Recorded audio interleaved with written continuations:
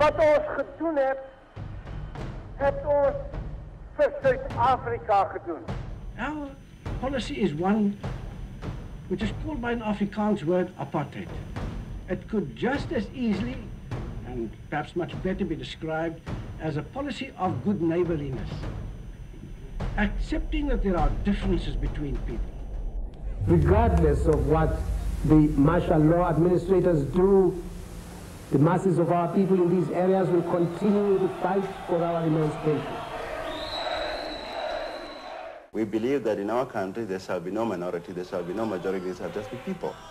And those people will have the same status before the law. My father and his comrades at Portsmouth Prison send their greetings to you, the freedom-loving people of this our tragic land, in the full confidence that you will carry on the struggle for freedom. I am now in a position to announce that Mr. Nelson Mandela will be released. If we look at the future, I believe that the election will lay a basis for real reconciliation in South Africa. The dawn of our freedom, snaking queues from cities and sprawling townships to far-flung villages, an air of excitement and expectancy. We sincerely hope that by the mere casting of a vote, the result will give hope to all South Africans. The sun shall never set on so glorious a human achievement. Let freedom reign. God bless Africa.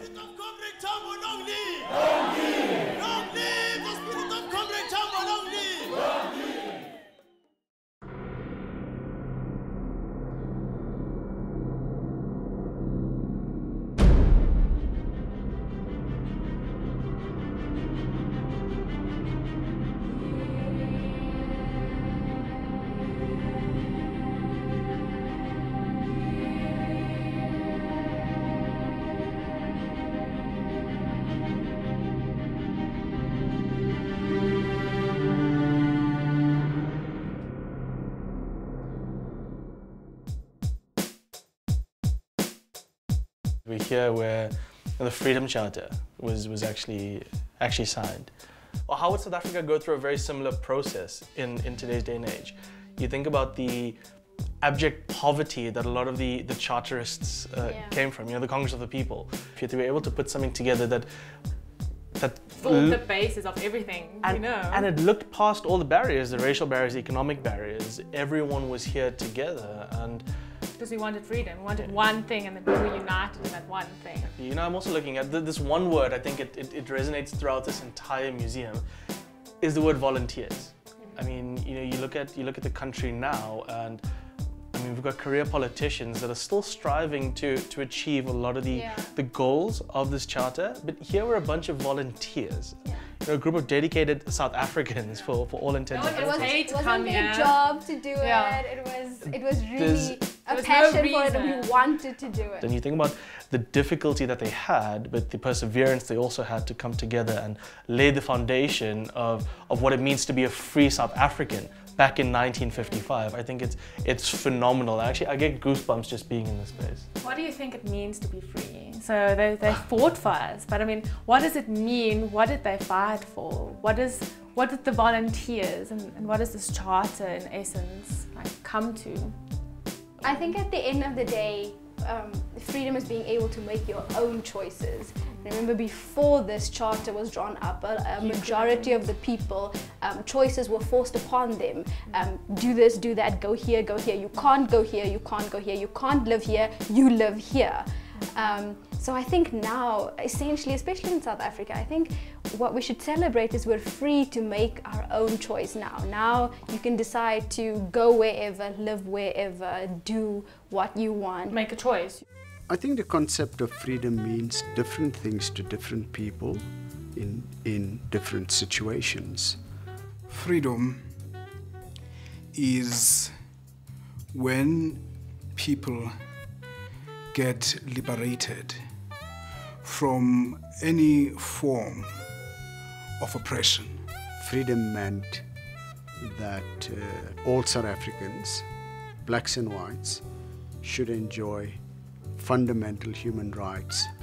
The apartheid system said that if you were black, you were not a full human being. You were subhuman. You knew exactly that you didn't have certain liberties. When bright young Dutch immigrant Hendrik Verwoerd took over the leadership of the National Party, he turned apartheid into an ideology. His laws required all South Africans to be classified according to race. In 1955, people of this country said was that South Africa should belong to all who live in it, black and white. And that was revolutionary. This historic document wanted freedom and democracy for all, and declared that South Africa belonged to all its people, white and black. It was to replace white minority rule and oppression with freedom. It envisaged, if you like, the black majority inheriting the political kingdom, but also acquiring economic power, in which the people of South Africa would take control of some of the key economic resources, like the mines. You know, the Freedom Charter is not a constitution, nor is it a draft constitution. It was the program of the liberation movement. Africanists opposed the Freedom Charter because it diluted the true nature of the struggle. It attempted to transform the struggle from one of national liberation to one of integration. There has been significant change in the build-up to the liberation, particularly with the ruling party and the options that were there, and the settlement, the nature of the settlement that we accepted during the period of the transition. There's Mr. Mandela, Mr. Nelson Mandela, a free man. After Nelson Mandela was released from prison, he went on a few roadworks throughout the world, speaking to various leaders across the world, heads of state, big business, trying to get a sense of their plans for South Africa. A policy document was released called Ready to Govern, which basically changed the rhetoric from, the original plan of what the ANC had, which was to nationalize state assets when they gained power. And he said, guys, it's absolutely clear. If we go ahead with the radical socialist measures, we are going to find ourselves as isolated as Cuba. We've seen the Soviet Union collapse. And on this basis, we've got to change tack. It was due to the international community and the fact that there'd be punitive, measures that would have been, exercised against the country as a whole. We'd be ostracized. And I guess the sanctions as well might not have been lifted. What we had hoped for was a radical redistribution, a state that would nationalize the industry, a state that would give the land back to the people.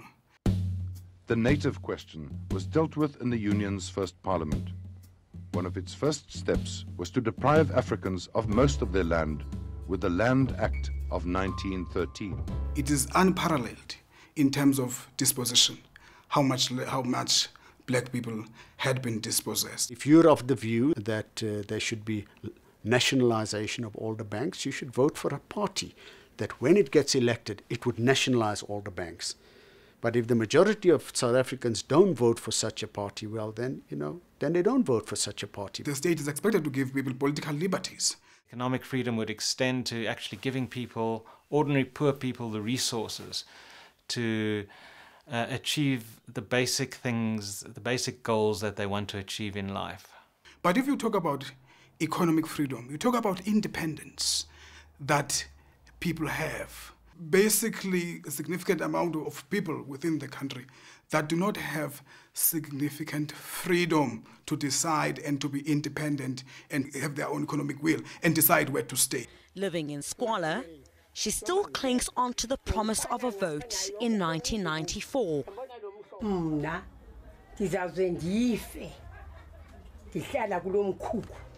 Today you can live in a house in Sandton if you wish. You could live in Cape Town, but for the majority of black people, it's not viable. But socioeconomic rights can only be realized if there's a political will to realize them. So the Constitution provides, if you like, a kind of resource that can be used by those who want to push for more progressive changes. The values of the Constitution, I think, are achievable. The Constitution is not as radical as it was supposed to do, particularly in enforcing the people's, the rights to dignity. Some people consider elements of the Constitution idealistic in the sense that it is also a long-term vision.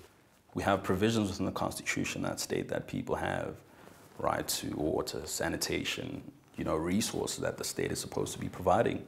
However, how many of these people within our country actually get, those sort of provisions that they've been promised through the Constitution? Section 26, when your so-called powerful Constitution say everybody's got the right to have access to decent, adequate housing. If it was intended that the Constitution could be implemented, say, everything could happen in 5 years' time, it wouldn't contain real transformatory stuff, which takes a much longer time to happen.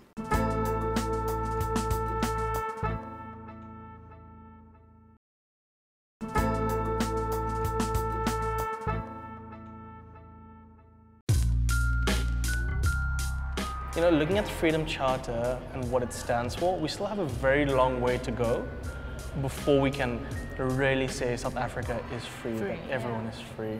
It's become very frequent where people say, we should be there already. But 20 years compared to 300 plus years, it's difficult, and I think it's a mindset thing.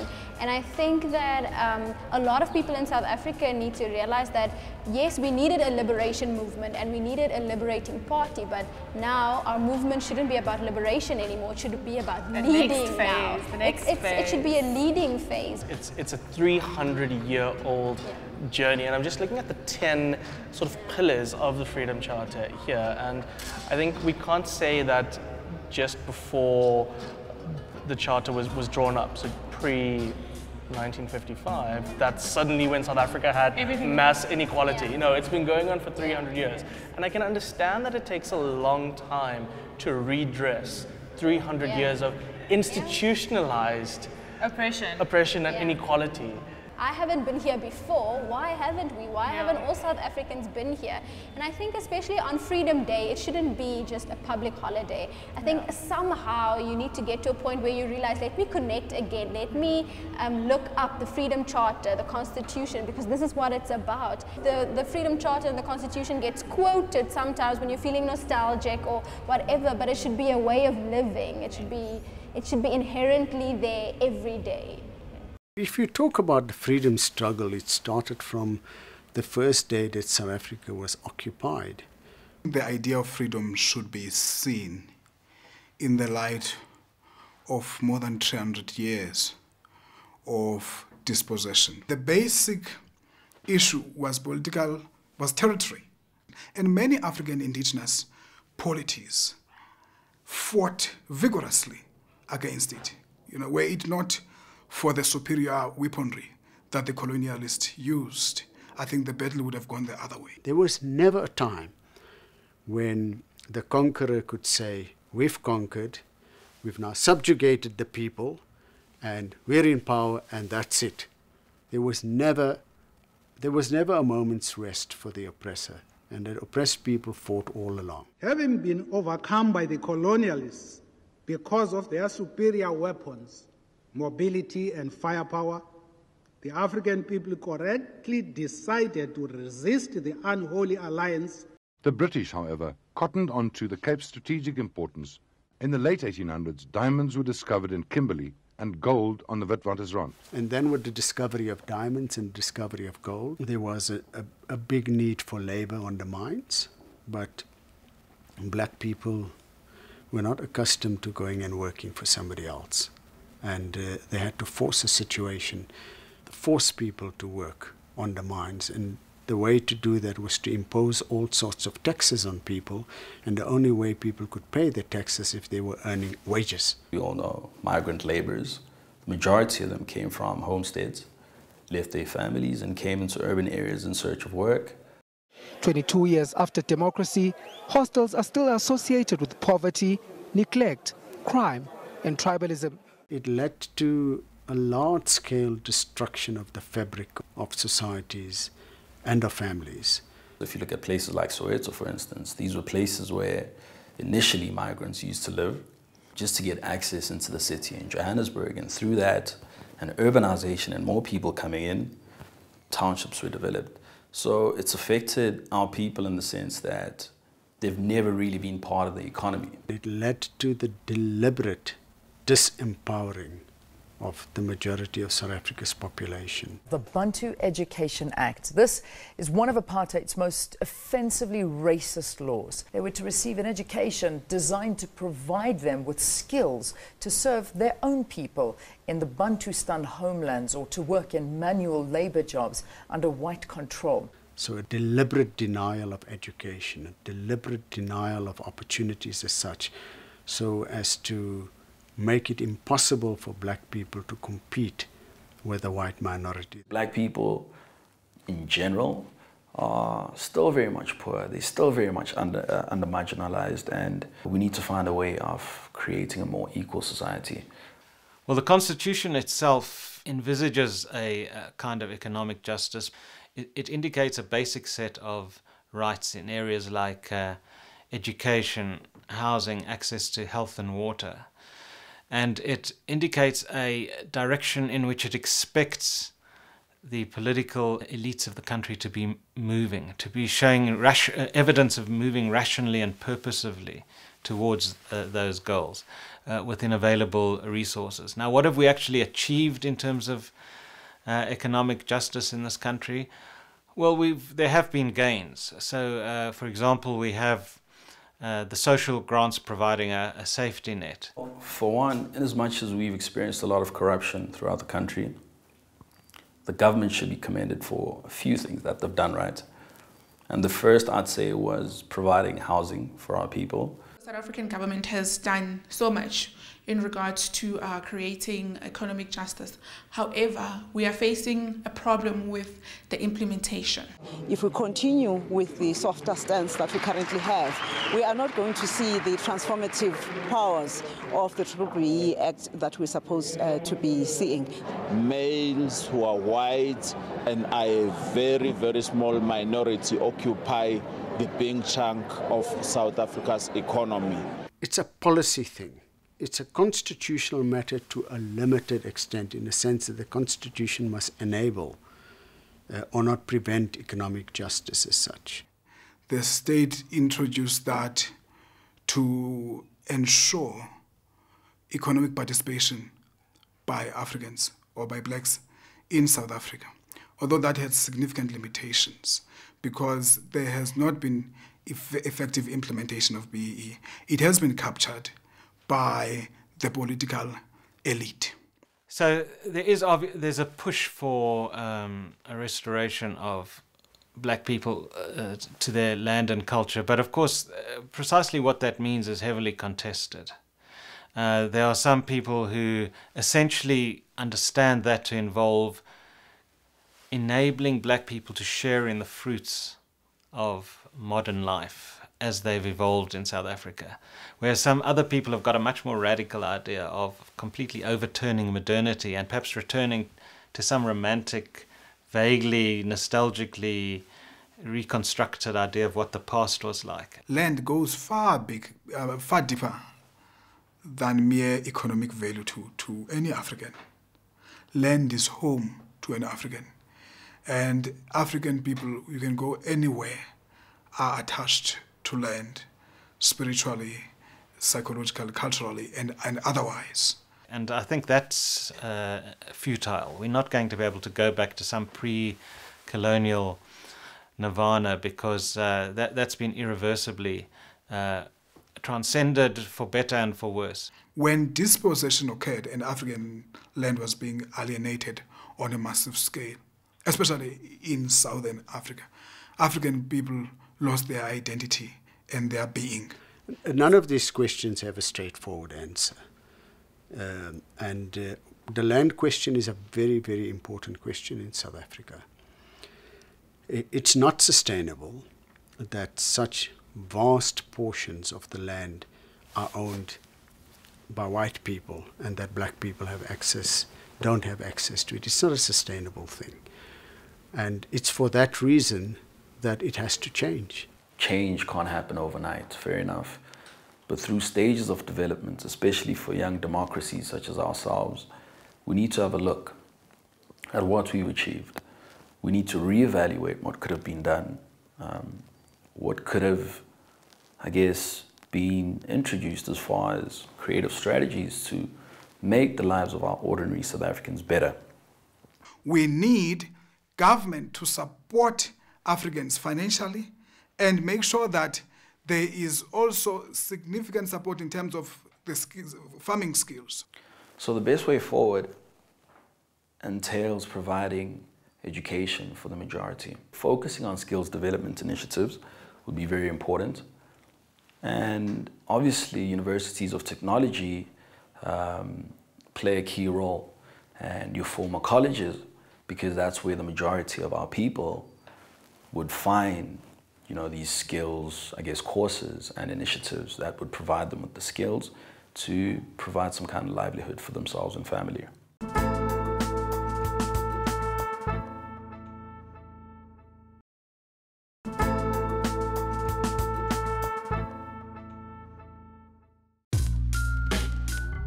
It's really interesting being in this space now. You know, in the past, it was almost a citadel of minority power. You know, it is so ironic that, you know, thinking what this place was back then and what it's become now in terms of it also pushing the agenda of the rule of law and making people more aware of the role of the judiciary. Celebrating Freedom Day and democracy, what does that mean for us? What is democracy? You know, for me, democracy is more of a concept that had to be envisioned, a concept which has not been practicalized. We want to speak about democracy. We believe we're in a democracy. 23 years down the line, people are still struggling. People have not reached or envisioned what it is that they thought this democracy would have. But that's not a long time though, 23 years. Why are we making excuses for the government? We're not making excuses. What I want to ask you is, do you think the reason why everyone doesn't have a firm grasp on this idealistic idea that is democracy, do you think that's because our government has not yet realized that they should move now from being a liberation movement or a liberation party, which they were, to being a leading party? What do you think led to economic inequality? I mean, we have a conversation here, we speak of the fact that were we so obsessed about having democracy that we didn't look at economic emancipation?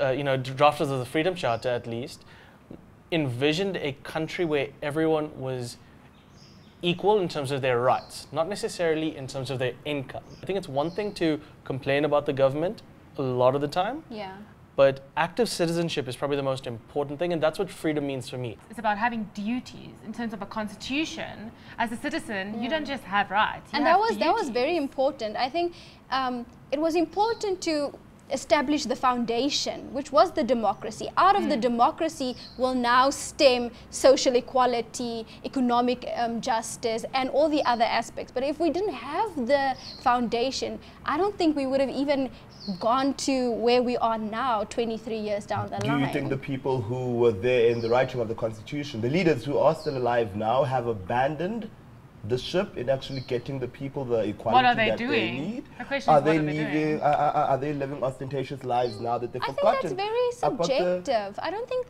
think they left. I don't think if you gave your everything in being there to form the Constitution that you could ever abandon something like that.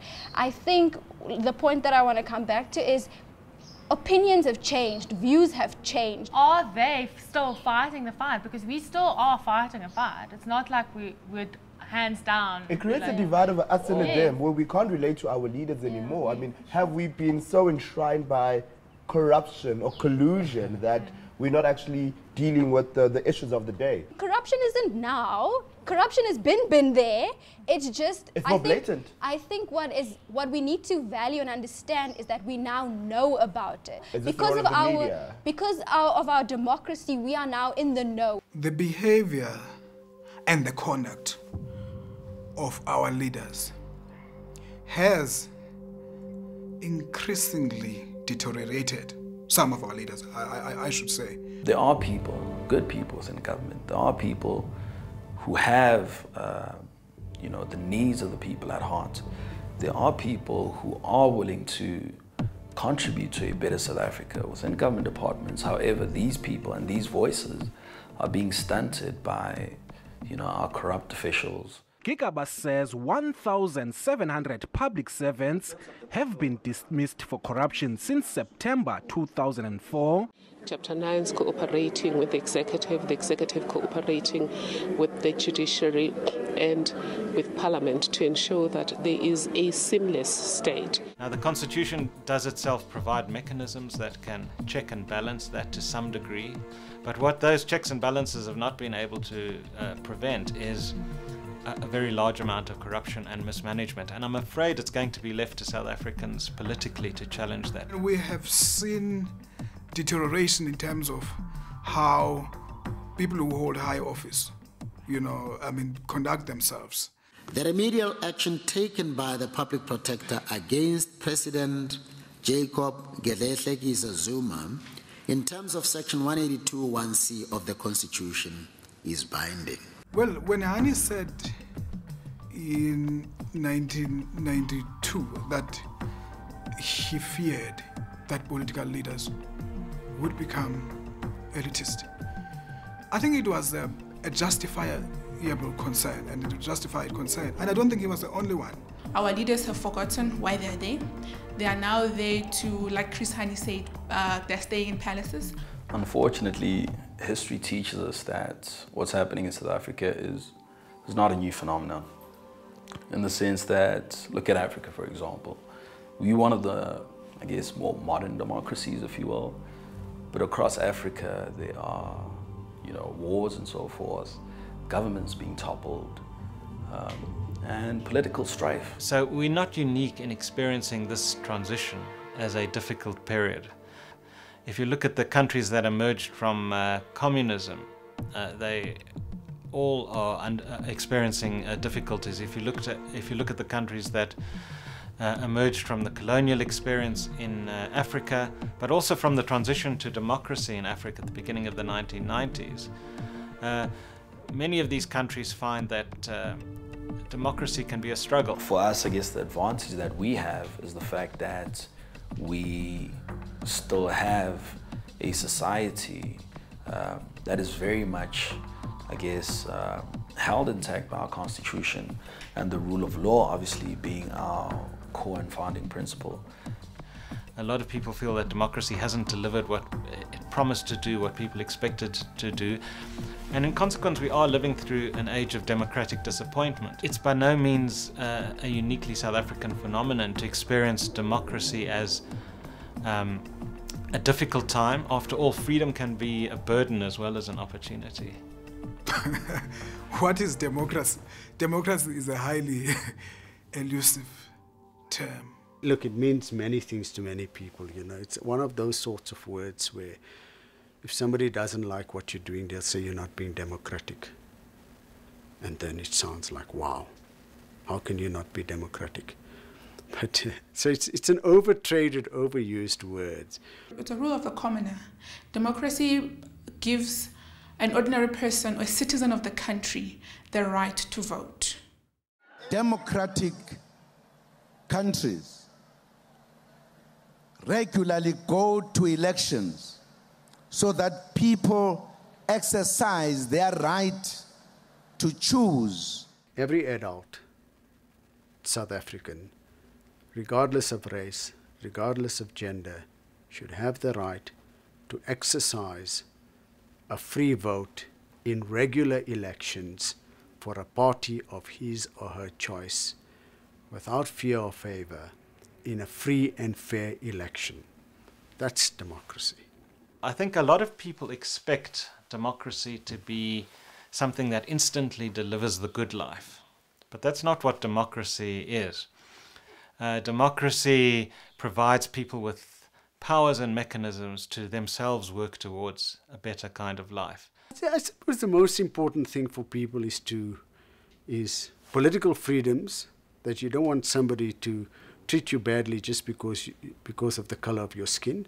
You want the right to choose your own government, and you want to be able to have a decent living. That's what you want. You want to have an income that allows you to have a dignified lifestyle. I think sharing the land and sharing in the country's wealth is what South Africans want and is what South Africans need. We need good governance. We need accountability from our leadership. And when I say accountability, I mean that we need leaders who are going to say, this is not how things are done. We need our leaders to step up and say, enough is enough. One of the key steps is to, in fact, make sure that we have strategies in place. Not to say that nationalization would not work per se, but in an economic sense, it doesn't make sense from an efficiency point of view. But let's say, for argument's sake, nationalization worked. We assume that. What can we put in place to ensure that everyone benefits from that? Now, that's the tough question. Are we going to put an empowerment fund, for instance? So there are many different values, interests, aspirations in the country. Most of us would agree that it would be a good thing if the sheer level of inequality in the country between the rich and the poor were to be seriously reduced.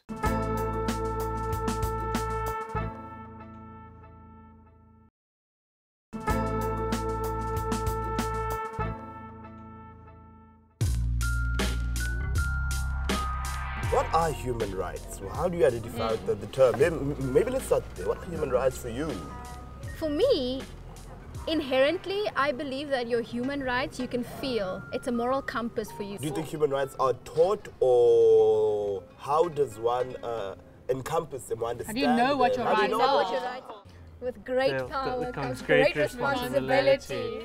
No, well, I mean, there comes a set of rights that you have that cannot be taken away from you, but with that come a set of responsibilities that govern how you use those rights. Because everyone has the right. Everyone has these human rights. Because you are human, you just have them. Like you say, you were born with them. It doesn't work like that, because 300 years ago, 100 years ago, before we had our democracy, children were born into this country and they thought, because it was the law, they thought that they're not allowed to go to that school in Sandton. So and they accepted, and they didn't know that it's a basic right for them. So I think rights is something you need to be taught. It's a process. It's an understanding, and it's a learnership that everyone has to go through. Do you think it's linked to human dignity?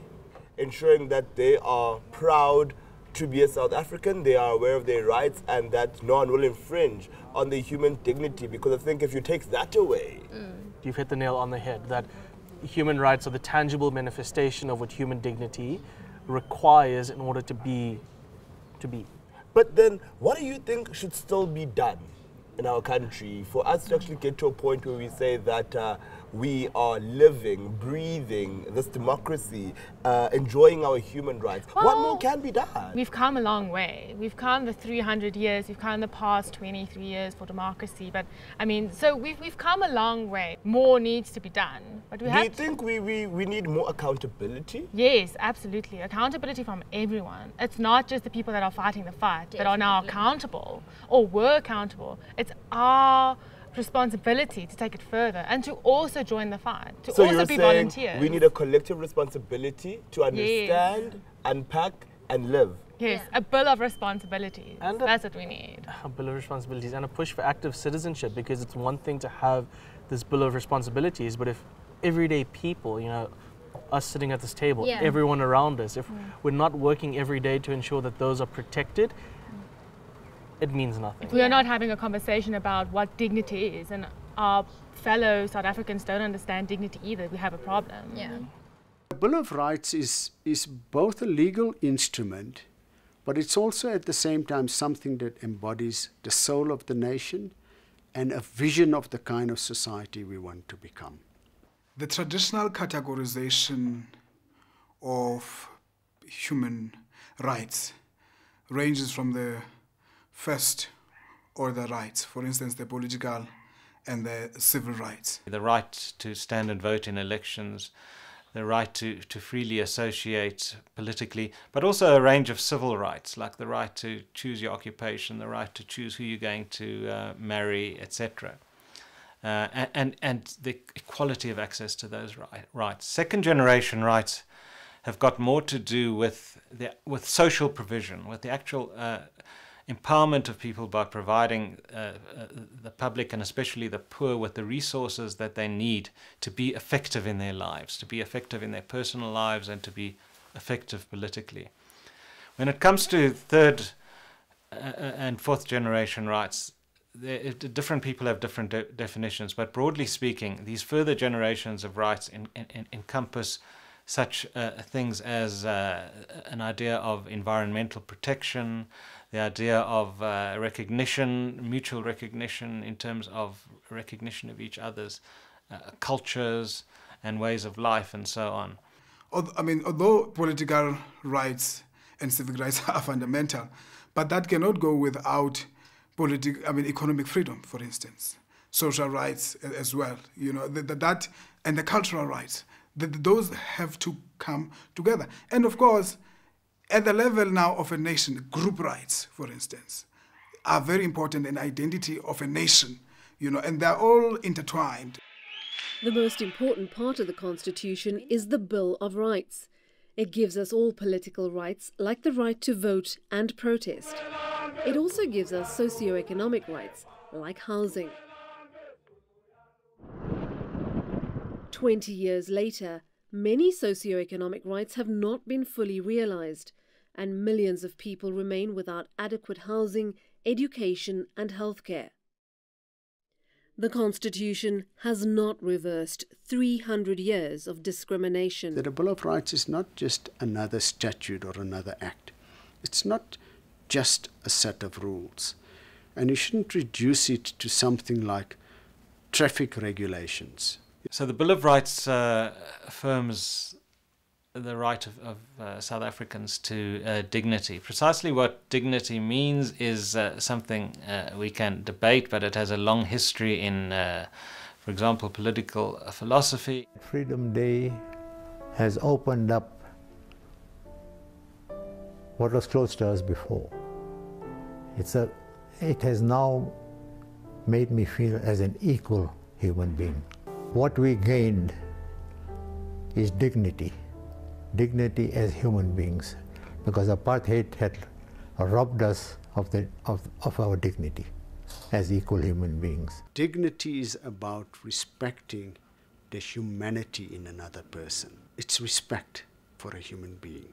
You respect their mind, their body, and their spirit. The question of how legislation itself can restore the dignity of human beings, it can do it in part by giving people resources in the form of houses, in the form of a social safety net. Our people's dignity somewhat has been restored in the sense that our people now have, I guess, the opportunity to be provided with a, state house, for example, through our RDP, housing program. In order to achieve that fuller sense of dignity, people need, for example, work, they need jobs, and so on, which too many people don't have access to in South Africa. Government has the necessary funds, they've allocated the monies, and we have a huge budget, relatively speaking. But now the question is, how do we actually make sure that the funds that we have in place are used in the best possible means to, I guess, enrich the lives of our people?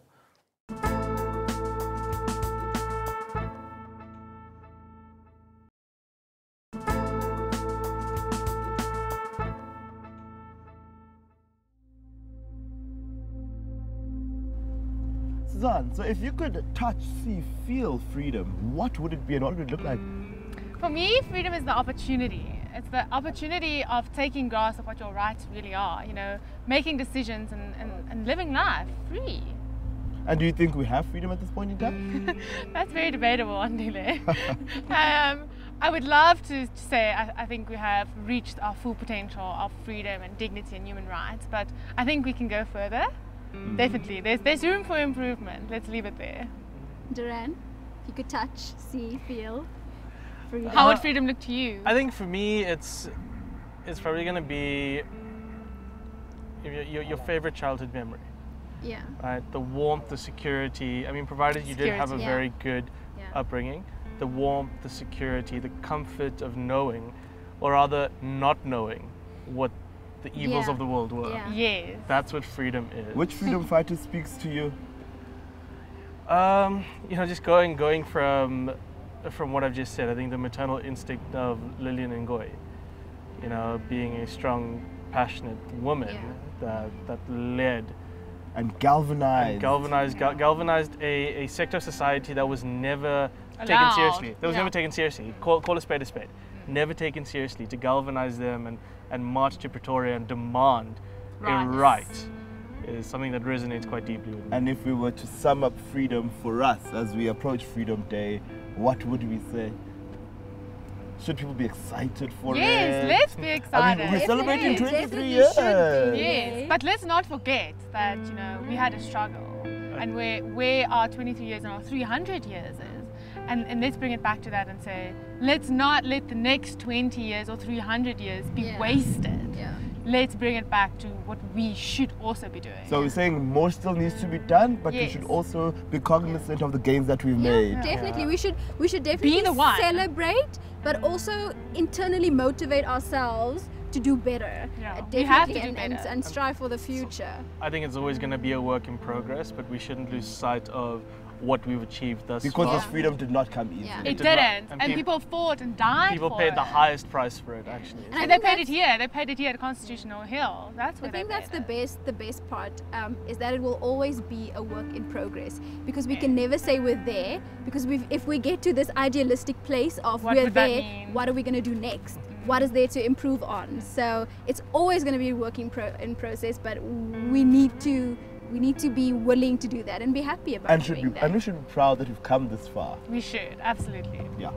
I'm not of the view that freedom is an event that we say, okay, if we do the following things, we fulfill all of them, then we are free.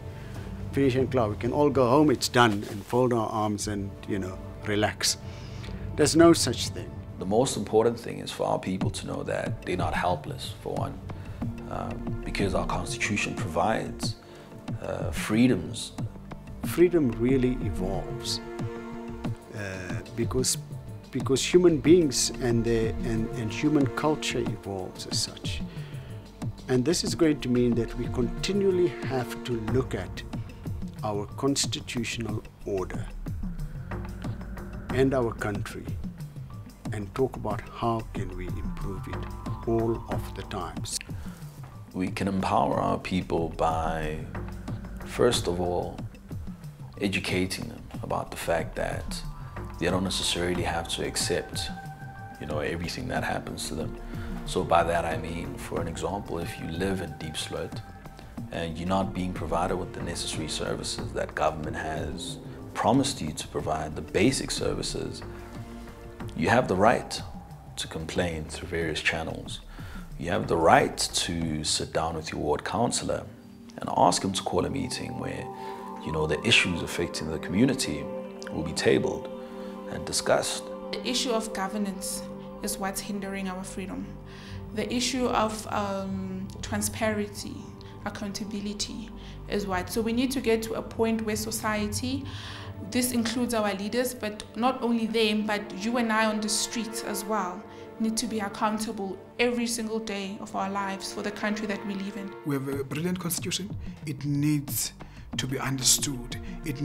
People need to be encouraged to read and understand their rights and demand their rights as well. South Africans, I think, are committed to a certain idea of freedom, and they aspire to freedom, and they have shown themselves willing, where they are treated particularly badly by the state or some other actor, to rise up and to protest. The good is that it shows active citizenship. It shows that South Africans are conscious of rights and seek to fight for them. But at the same time, it can be seen as a sign that some of the mechanisms of representative democracy are not working as well as they should. People feel that government is unresponsive.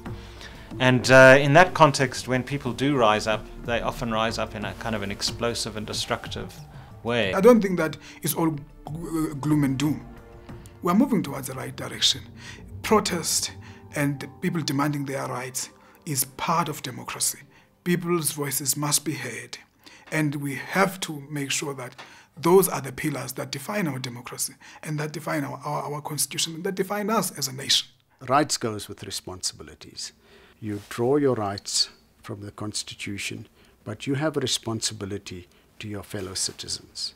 And I think it will be a shame if we turn ourselves into kind of an individualist country where you say your neighbor's suffering has got nothing to do with you.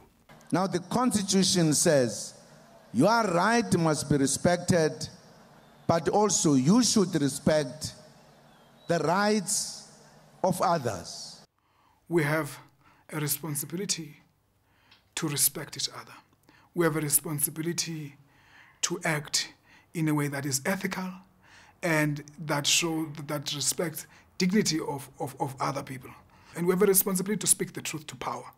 That is one of our responsibilities as citizens. We have a working democracy of sorts. We've made genuine gains in terms of provision of social grants, water, electricity, housing. What this country has achieved on housing is just one of the modern miracles. I don't know of any other country that's built so many houses and given them away free of charge to poor people. It's just a minor miracle that's happened.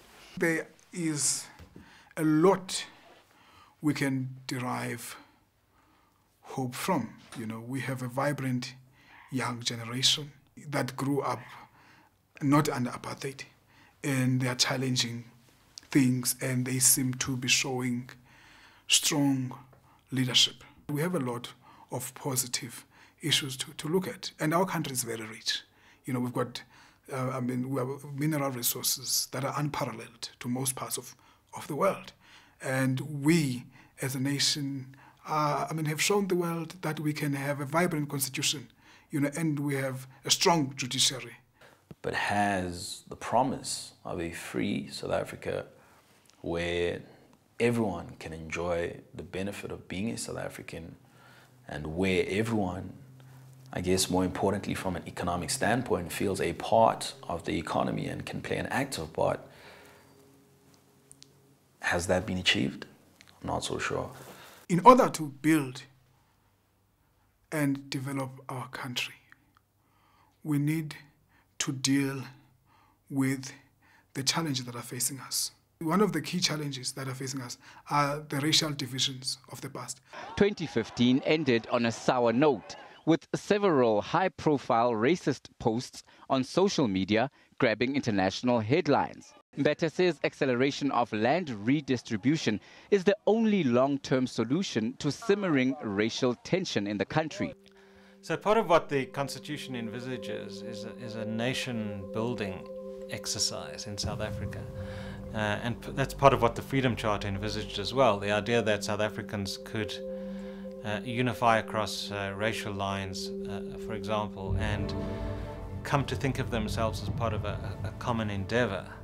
And I think that there's worrying evidence that we're not really achieving that. We're not really achieving a sense of common purpose, and we're not achieving a common identity. In part because of the level of frustration that currently exists about the economic failure, about persistence of inequality. I don't think that the nation-building project is a doomed project. I think that there are many South Africans who, across different racial groups, really want South Africa to succeed as a project. Because at the end of the day, it's not the law, it's not the Constitution, it's not the members of Parliament or the state president that will make this a better place. It's you and I and ordinary people and the citizens that will make it a better place. You can have the best laws, but if the people are horrible, we'll be a horrible place. And so we must continually try to become better people and promote human solidarity. But we are going to liberate them from that state of psychological and mental imprisonment. Our struggle is going to do that, because our struggle is positive. It's liberating. It's liberating all South Africans. It's liberating the blacks. It's liberating the whites. It's bringing freedom and friendship and to all, black and white.